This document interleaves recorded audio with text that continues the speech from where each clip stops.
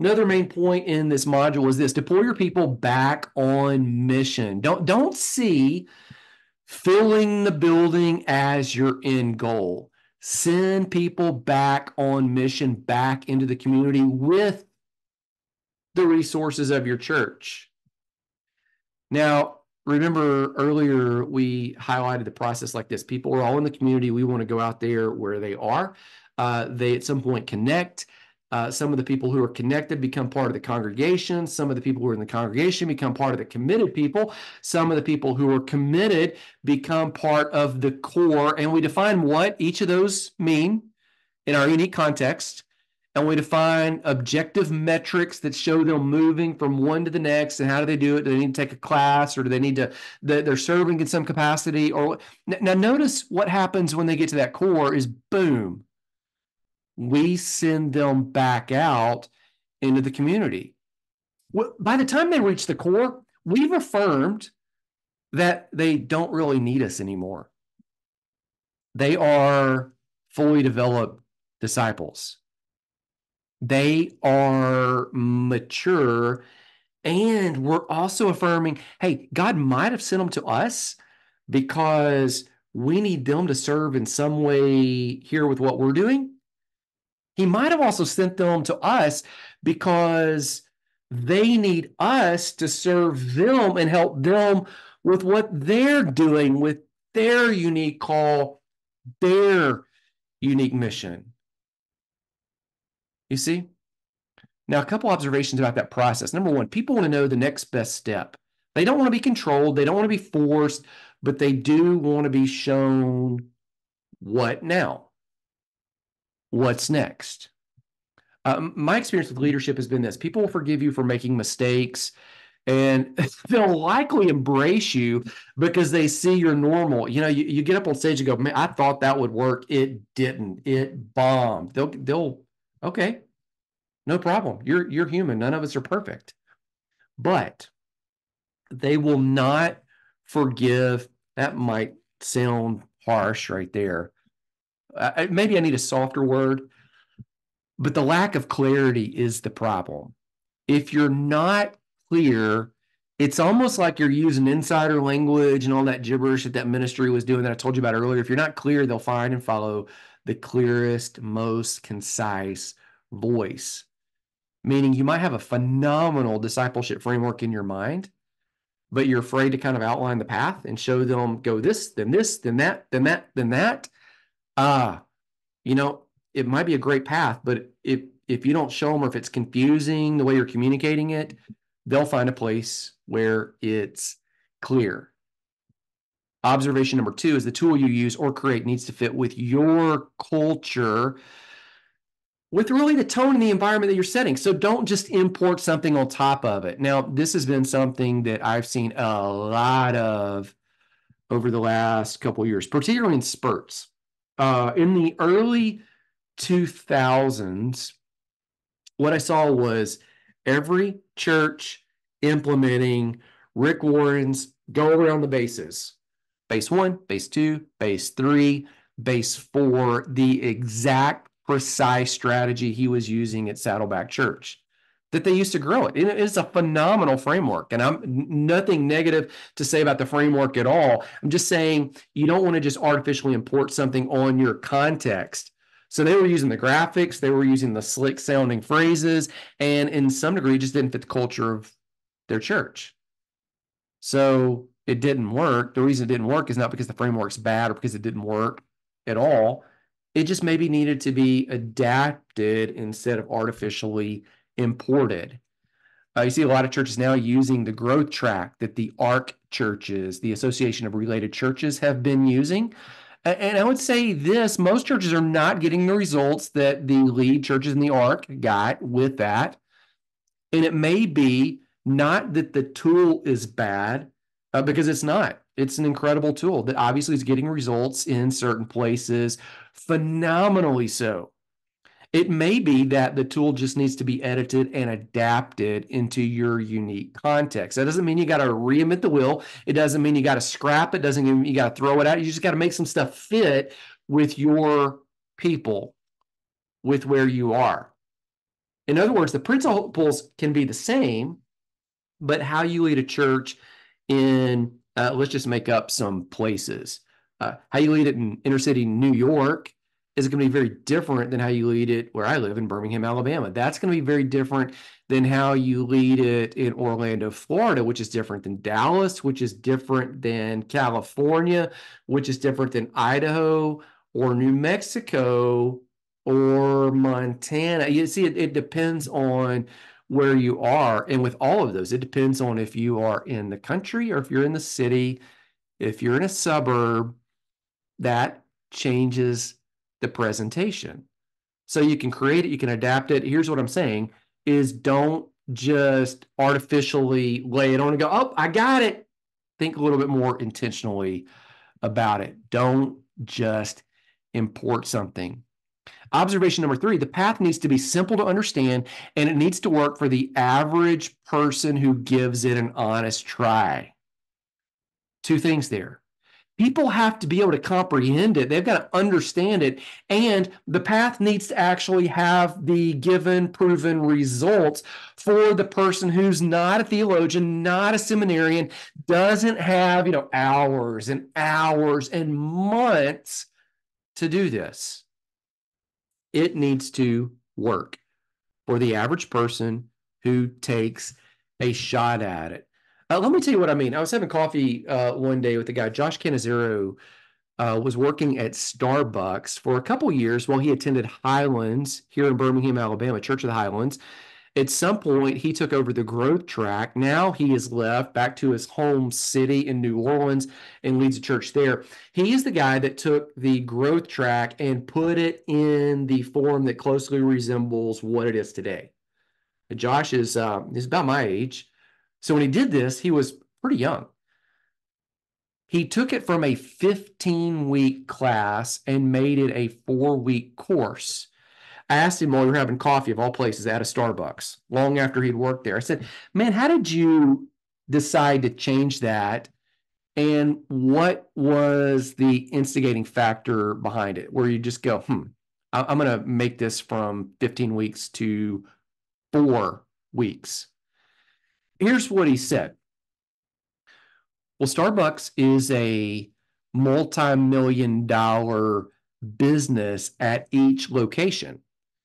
And at each location, they take kids and young adults, like me, who know absolutely nothing about coffee, nothing about the business model. And within just a few short days of training, they give us the keys to the register basically and say, take it and run. And then within just a little bit after that, some of us, they give keys to the store. And we're running the place. And he said, so if you do that with coffee and trust kids that quick with $1 million business, how much more readily could you trust people in the house of God? That's their house, who have the Spirit of God, and release them into ministry. People don't need to know everything about everything to get started. I mean, that discipleship thing is going to be an ongoing process, but what we need to do is create something that gets them a jump start and moves them along in the right direction. Okay, so I know several minutes ago, I referenced a church where I was doing some consulting, and they had 4 different classes. They had a 101 effectively course, 4 weeks, a 201, a 301, a 401. They didn't do a 16-week. A lot of people went through first 4, they're done. That's it. Now they're serving in ministry.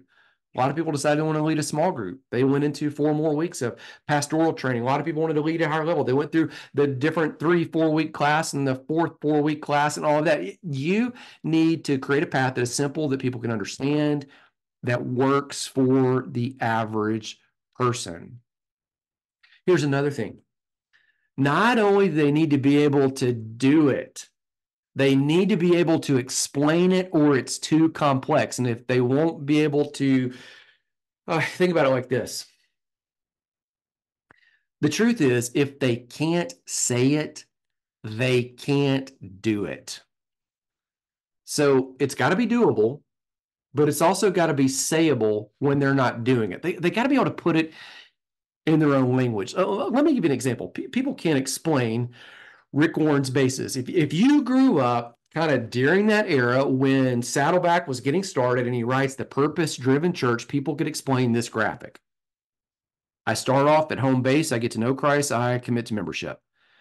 And then I grow in Christ and I commit to maturity. And then I'm trained in Christ, I commit to ministry. And then I go to home plate, I commit to missions, and I'm back off the field into another field doing something. Like people can't explain that. People can explain 101, 201, 301, 401. This past year, I had the privilege to help a friend, Kent Maddox, with this. This is his discipleship framework. Transformation. It is a 4-part pathway. People can explain identity. I discover who God uniquely made me to be. Alignment. I reorder my most valuable assets, time and money. 3, empowerment. I take the presence of God with me everywhere I go because he's with me.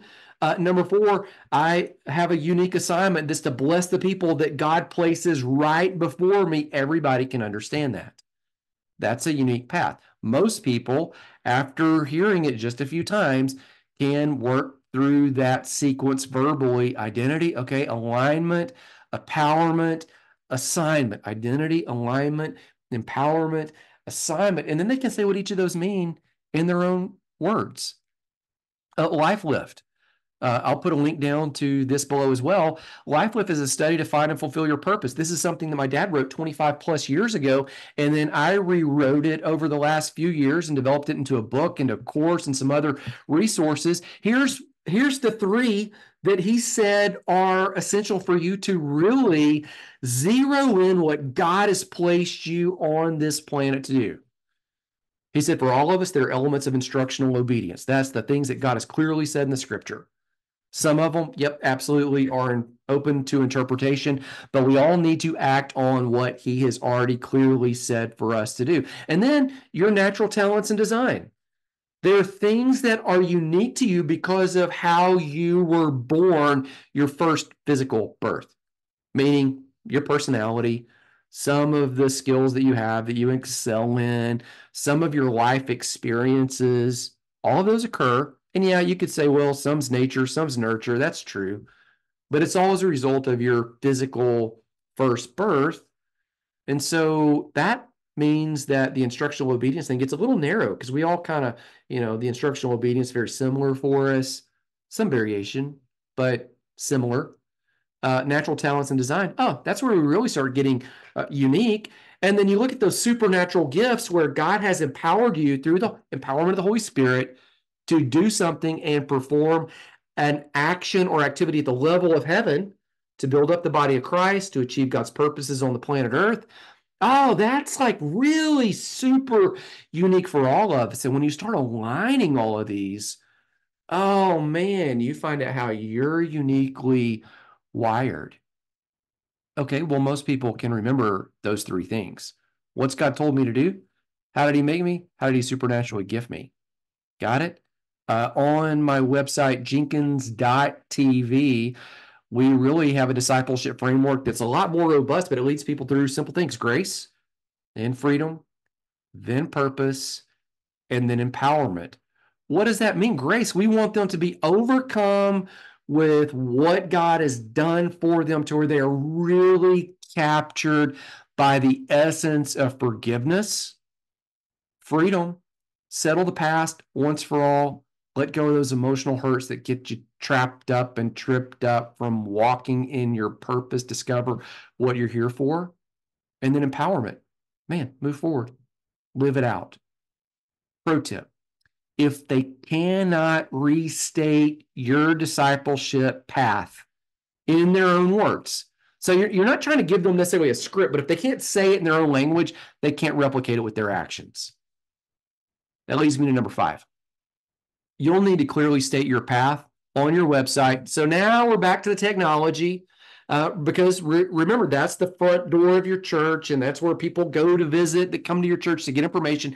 And you're going to need to repeat it from the stage over and over and over and over and over, almost ad nauseum. Let me tell you 2 reasons you got to repeat it like that.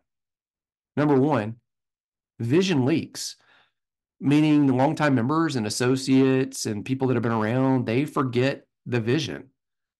They forget the discipleship path. They forget because they get busy with life and doing every other thing and serving in the church and in the community and relationships and trials and stuff that just happens. And they don't live with it every day, studying it like you, the leader, do. So it leaks. You got to remind them, hey, this is what we're doing. And here's why we're doing it. And here's the results that we're getting. And then also, you got to remember the newest people that come attend your church or go visit your website, they don't know your values unless you tell them. And so you've got to tell them over and over and over and over. And then you got to tell them some more. Observation 6. Remember, when you do, you got to go back, boomerang back to what we said in the lessons on websites. Eliminate insider language and acronyms from your vocabulary. Just flush it. Why? Because confused people move on and they don't like to feel stupid. So they're not going to say, hey, I'm confused about what you're trying to do here. They just go somewhere else. Or even worse, they just kind of pause and don't do anything. 7. Final observation is define a path that outlines what people do as well as what's unique at each step along the way. And if you do that, they'll walk it out. They want direction, so much so that if you don't give it to them, they'll look for direction somewhere else. That means you need a framework, a discipleship framework. The framework for life change always has at least 3 distinct features. Let me show you what they are, and then I'm going to illustrate it. They have a clear destination. That's the place that you're going to take people. Every framework, a discipleship framework, has a path. That's a route that's guaranteed to take them there. Meaning, if you do these actions, you take this class, you get this information, you apply these concepts, you're going to arrive at that destination. And there are objective milestones along the way, markers that verify and highlight progress towards that goal. Let me show you what I mean. You got a person here on the left side of the screen. They're here. We want to move them from where they are to where they're designed to be, to live out God's purposes for them. That is what the discipleship pathway, that framework is going to do. There is a clear destination that you articulate what a fully developed disciple looks like in your context at your organization. And then you develop a path that's going to take people there, that's going to work for the average person who gives it an honest try. They're going to be able to articulate it. They're going to be able to say it in their own language. And as they do that, you have specific milestones along the way so that when they hit these, they actually know that they're making progress. It verifies, oh, hey, I'm moving in the right direction. It gives them mile markers to look back and to see not only how far they have left to go, but to verify they're moving in the right direction and to celebrate by looking back the gains that they've made. Oh, I used to be back there, but now I'm up here. So again, clear destination where you take people, a path that will get them there, objective checkpoints along the way. As I close out, here's the last slide, and then I'm going to give you some for further learning. I think that one of the reasons you see a boom of life coaching right now is because life coaches address real issues and they outline paths that the church has better answers to. So if you go sign up to work with the life coach, you're going to get a course and perhaps some one-to-one or one-to group interaction, and they're going to clearly spell out a destination they're going to take you. They're going to give you step-by-step instructions of, hey, if you walk across this bridge, it's going to get you where you want to be, and they're going to give you some mile markers and celebration checkpoints along the way. The church has better answers for that. And so what I encourage you to do is to step back and to articulate, where are you taking people? How do they get there? And what are the objective metrics to where you know people are moving forward from where they are to where they're designed to be? And take it all the way out to the community and bring them into a connection with you, bring them into the congregation, bring them into the committed people, bring them into the core, celebrate where they are at each of those points. What do they do to move from one to the next in their mind? You don't need to tell people in the community, well, you got to be this to be like, but spell it out to where and to where people can celebrate that at each point along the way.